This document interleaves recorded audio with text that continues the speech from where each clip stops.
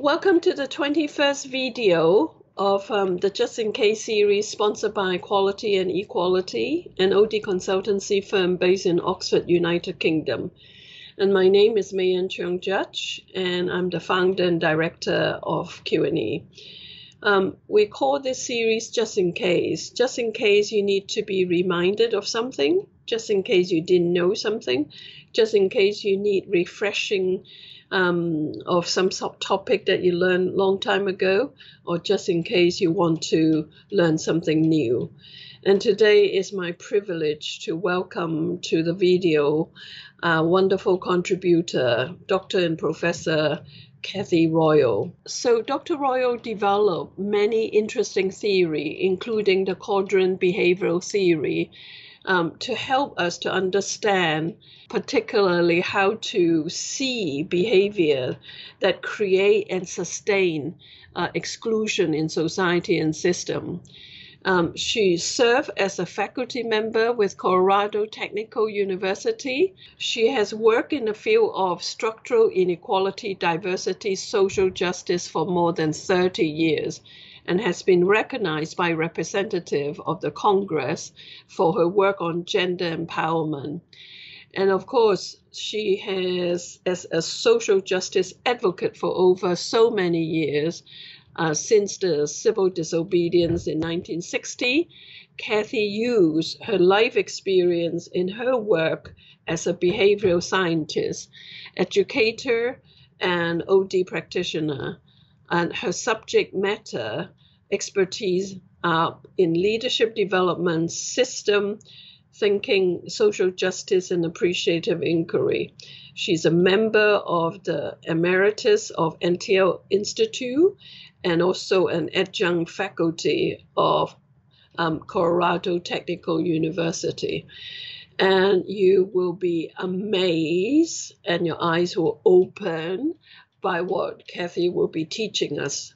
And so be ready to be provoked and to be evoked into thinking what is our responsibility to see people and hear people and to work with them to build a much more inclusive society.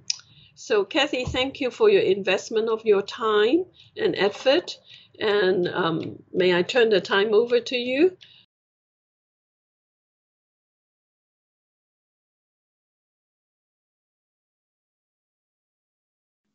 I'd like to start by thanking everyone for taking the opportunity to look at me and hear what I have to say.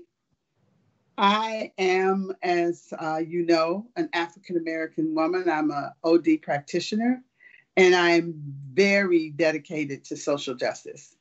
Oftentimes, I will tell my clients and my students, because I'm also a professor, that it is not just my vocation, it is my advocation. It is a lifelong journey. Part of that journey is knowing that everywhere I go, all day and any day, when I walk into a room, people make a decision about what they see first. Do they see a Black person first, or do they see a woman first? But what I'm very clear about is that they see a Black woman. And all of the messages that the culture, any culture, sends to all of us about what that means in terms of status, in terms of authority, in terms of respectability, in terms of hiring processes, in terms of leadership. So my perspective is that from understanding how the world sees me, which is often very different than how I see myself. And so it's important for me to talk to OD practitioners and to talk to my mentees, my students, about why social justice is so critical. This is such a pivotal time for us now because we have an opportunity to do something different. We have an opportunity to reseed the garden of the world, to actually think about humanity in another way. We need new seeds. And I know as an African-American woman that that is such fertile territory right now. This is an opportunity, and I want to add my voice to it. I don't want us to miss this.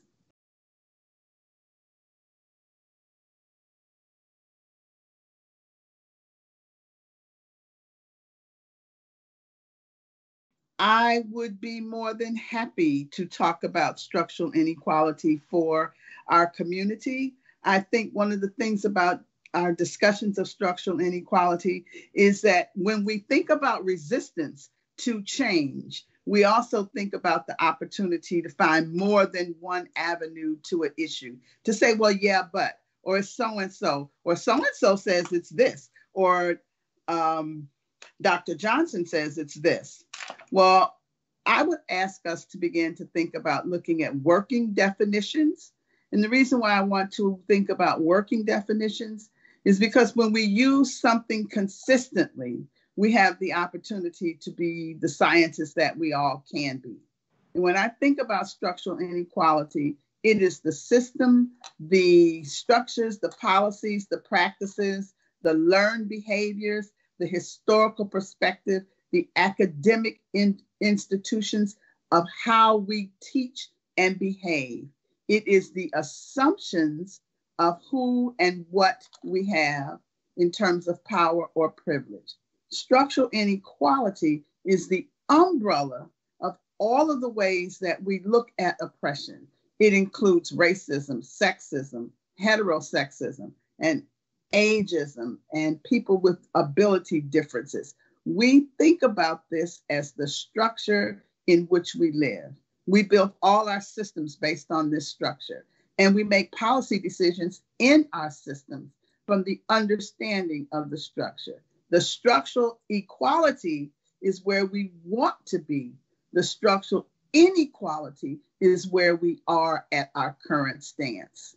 And so we have to look at what's there. Anytime you think of yourself as solving a problem, one of the things we know about the diagnosis is that you have to have accurate information, and you have to be able to look at what is there in order to diagnose it accurately.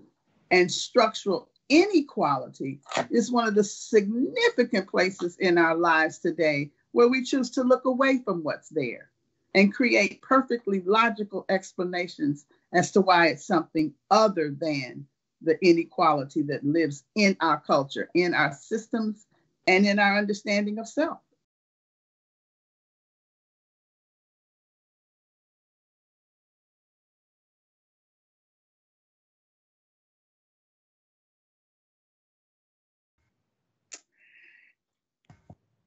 The joy of understanding something is then to be able to be clear about how you can change it. So there's always hope. One of the things about being an African-American woman and being the daughter, well, being the great-great-granddaughter of slaves, of an enslaved African, and also the great-great-granddaughter of a slaveholder who was a United States senator, Senator Tate out of Alabama, and I can trace my roots in that way. I have the receipt of sale for my great-great-grandfather. And so how could I not be hopeful? How could I not think about the idea of things can change? How can I not be the spiritual woman that I am, the African-American woman that I am, the teacher, the mentor, the mother, the daughter, without believing in hope? And so hope really is one of the things that has guided me, allowed me to become a theorist, to really think about what we can do and why.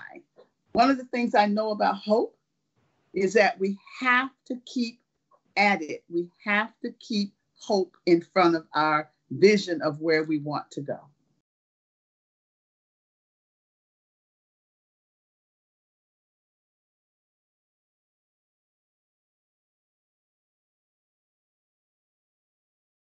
Well, actually, I'm asking them to do a couple of things. I'm asking them to use definitions that allow them to be able to track and identify and name isms in a system. And that's something that has been lost to us.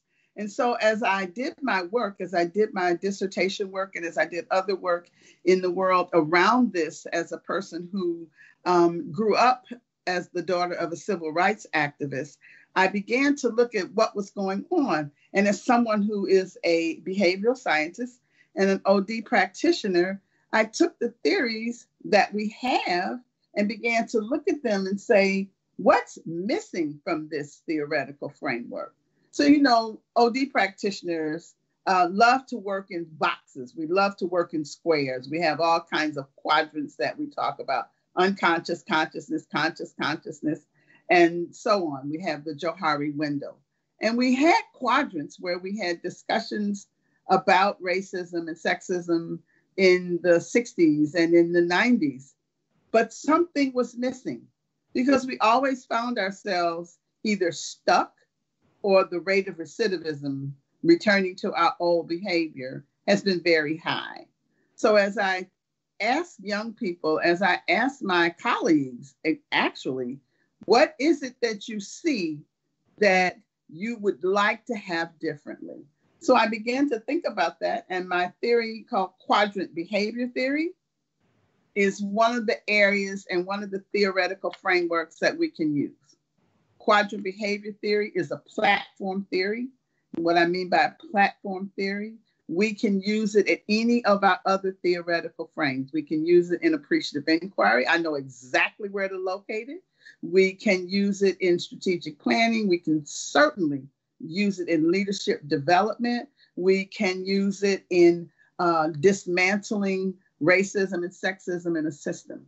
Quadrant behavior theory is a theory that looks at structural inequality through the lens of understanding the isms that are currently present. And so if I were asking young people to search for the systemic issues that they would want to dismantle, there are two things that I would say to them.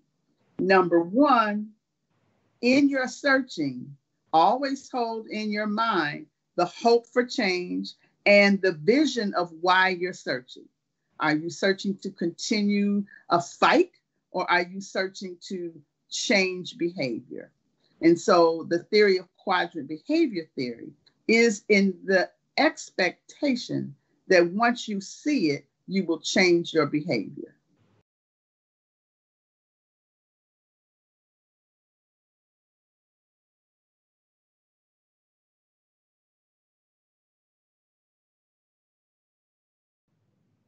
The answer is yes. It is my theory.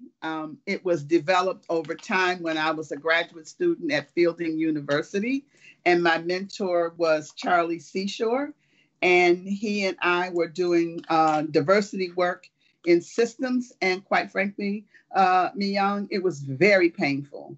Many times I would be the dean of a lab, or I would be the person who had the deeper knowledge around diversity and equity and inequality. And Charlie would be the one that everyone always defaulted to. And so as we were having conversations about this default, it became a conversation that I had. I said, it's very interesting to me that the default is always to the white man. And so we started talking about that. I was working with other NTL, National Training Laboratory Institute for Applied Behavioral Science practitioners, and the late Robert Moore.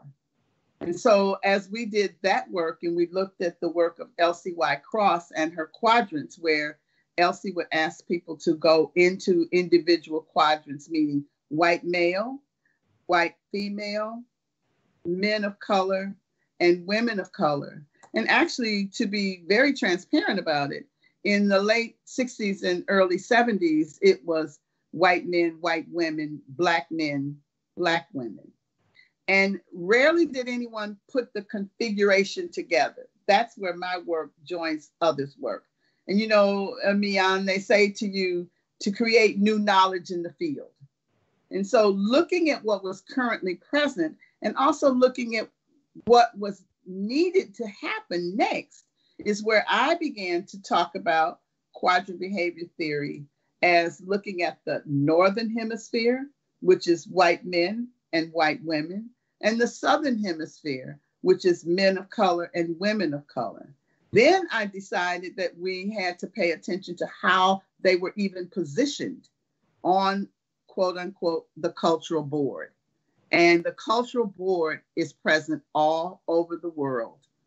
And one of the things I say in quadrant behavior theory is that the board is always in play.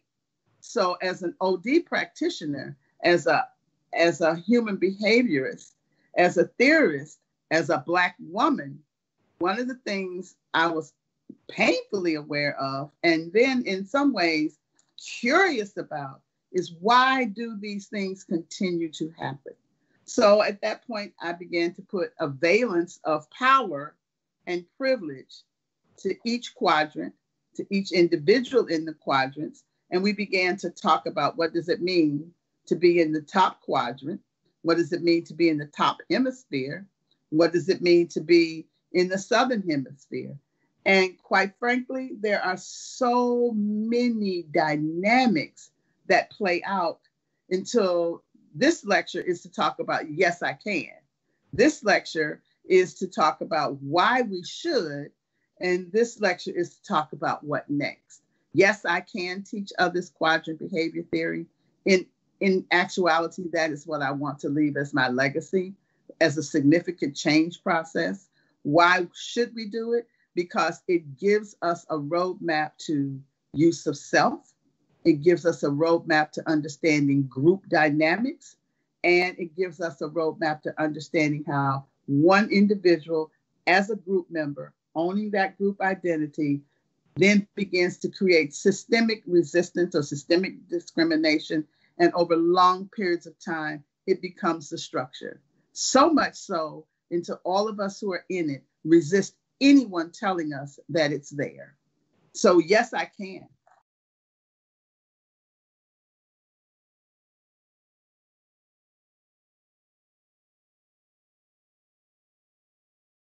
In quadrant behavior theory, two things are expected.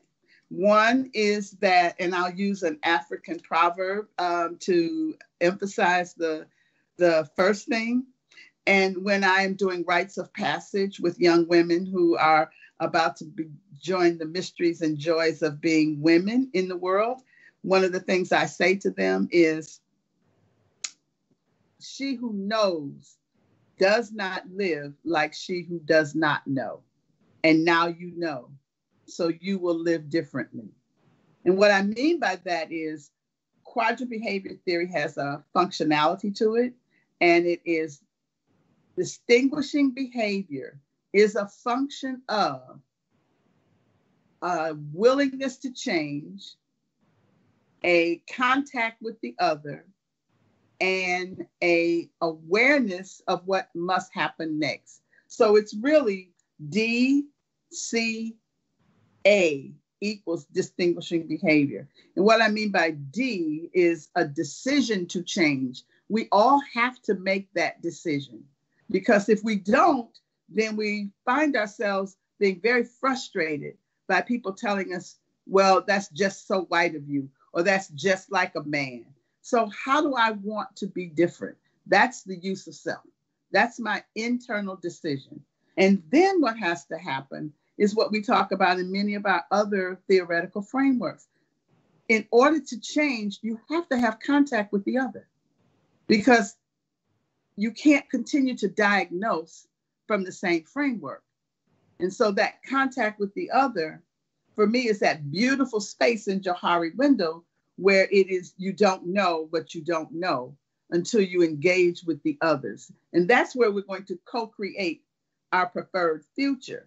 And when you are in contact with the other, that's where the new awareness shows up. Because in order to do that, you also have to be in a place of trust. So that's where you use Louise Diamond's work, and that's my model around Dr. Diamond said when she was working in some really intractable situations around the world, the first level of trust is, I trust you will do me no harm. And I trust you will be interested in my interest is the second level.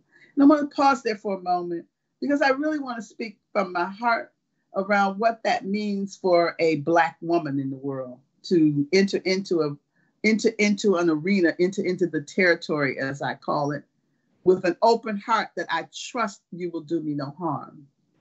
That has not been the experience. The experience is that the organization is hostile, the culture is hostile, the educational environment is hostile. So to walk in the world in a trusting way, using my theory to behave in a different manner, to join at a contact level with others, is absolute good trouble, as John Lewis would say. But it is also an act of bravery, because I never know where I'm going to meet someone who will join me on this journey, or where I will meet the hostility that has been the historical story of Black people in the world and of people of color.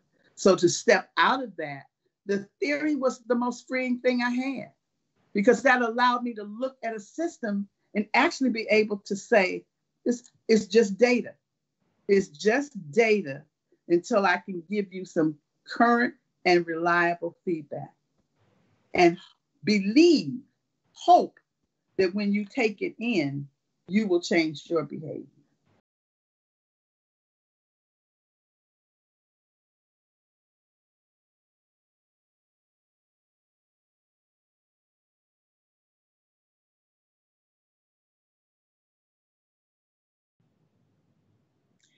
Absolutely.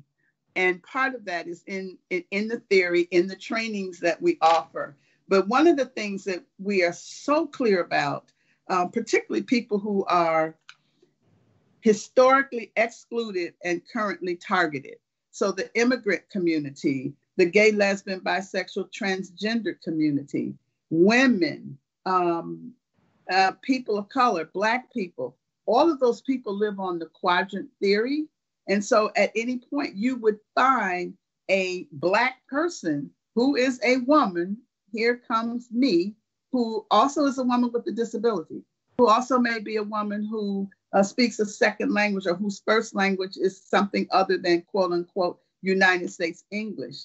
So one of the things that that contact base is with someone who has privilege and has power, unearned power, meaning just power by skin color and gender, or the ability to speak quote unquote English as a first language, just to use those three, is the expectation that if that person has made a decision to change and is making contact in an authentic way, they will show up trustworthy, which is different than saying, trust me, because trust me has not worked very well for excluded and targeted people. But if you are distinguishing yourself from a group of people who have a history, a very checkered history of being trustworthy, then your distinguishing behavior at the contact point is to show up trustworthy. Showing up trustworthy means to have some working knowledge of what my life is like, and also working knowledge of what your life is like and how privilege plays in your life. And then the dialogue is different. And each person has the capability, the authority, and the agency to create authentic dialogue. But power must show up trustworthy. Power must ask other power people questions about their behavior. So that's another contact piece. And the one that I think is the most impactful sometimes is to talk from that person, from a white male or a white female or a man of color, if we're talking about women of color, from an understanding of what that power can and has given them in the world and how they would like to use it differently. So a very simple question of, I'm here, how can we partner? And I use partner because if I think about it from a business perspective, a partnership, both partners are in it in financial, and you rise and fall on the behavior of your partner. An ally can take her resources and say, well, we just had a storm and the roof is leaking, and so I'm not able to give you what I promised because I'm not in partnership. I'm an ally. Ally is more fluid for me than partner. So when I partner with someone to look at social justice and to look at the power dynamic, the other question is, how can I use my power to facilitate a more equitable situation between me and you, between our groups, in our systems when we work together? And how can I show up differently? I'm here to listen. And my other tag phrase is, can you hear me now?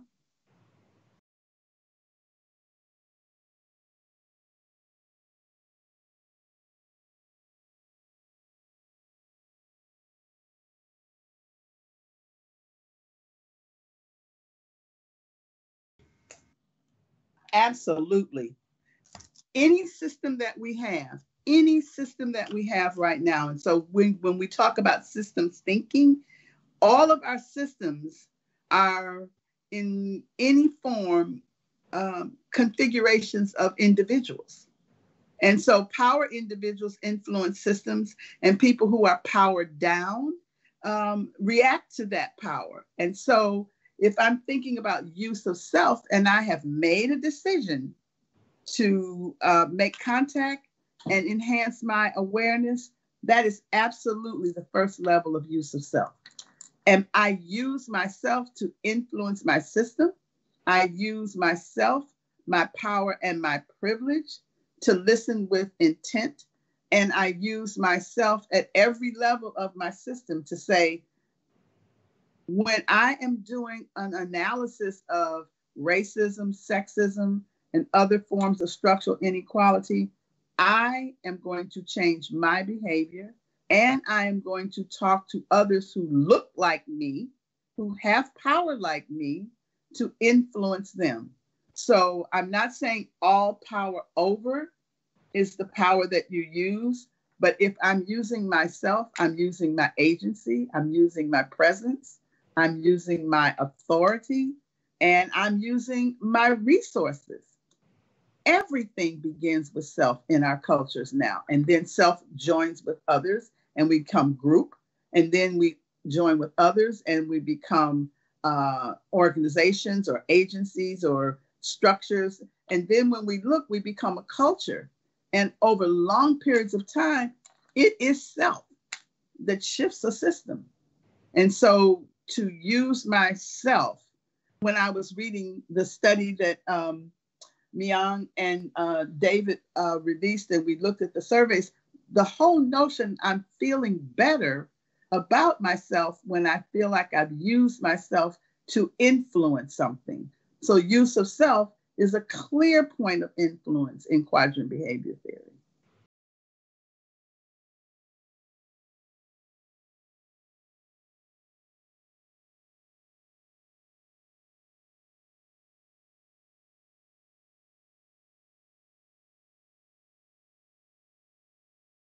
Actually, it's dangerous. And it's definitely dangerous for impacted and targeted people.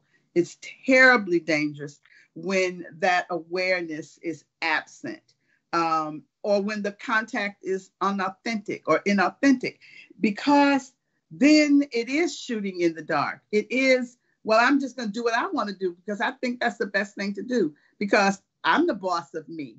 But the me that joins with the other, the me that joins with the other becomes the we.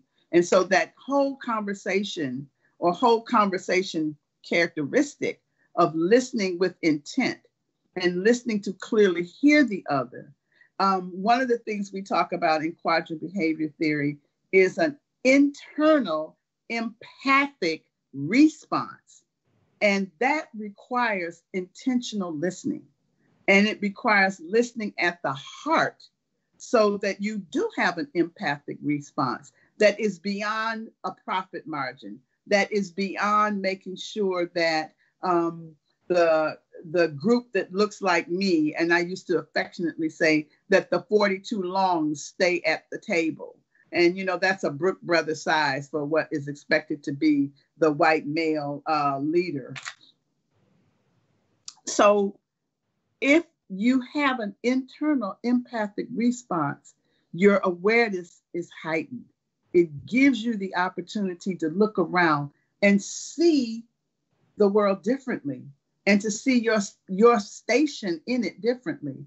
And I want to be very clear that in quadrant behavior theory, no one is asking anyone to sell the farm. That is not what this is about. It is about looking at how we can make a larger table for inclusion. We built the table in the beginning. We didn't say it had to be 8 by 12. It could be 9 by 11. We could make smaller chairs. There are all kinds of ways to have an awareness that then shifts the exclusion and the pain in our systems currently.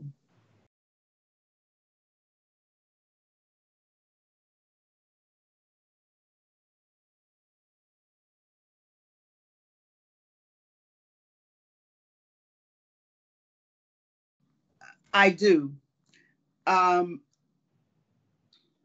the level of engagement with leadership and as an OD practitioner, I would say that one of the things that is most important is to show up trustworthy. Really look at what is the truth when you talk about your system, and to be as transparent as possible about your goals for diversity, equity, and inclusion throughout your system, throughout your family, however and wherever you are doing that work. Show up trustworthy, tell the truth, and be transparent. The other piece that I would say is anytime you find yourself saying, yeah, but, my suggestion is factor in a definition of racism and track that behavior. So racism for me is a system of inequality based on skin color privilege, operated by whites over people of color, thereby limiting their people of color access to goods, opportunities, and services.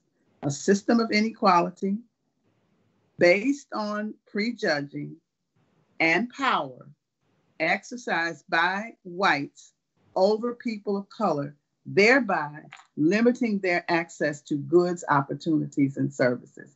When you can categorize anything in a system as a good, an opportunity, and a service, and you can see the access blockage, then you have an opportunity to figure out how you want to use yourself to shift that behavior, shift that policy, shift that discrimination. So use a tracking, decide to engage, and show up trustworthy. Tell the truth.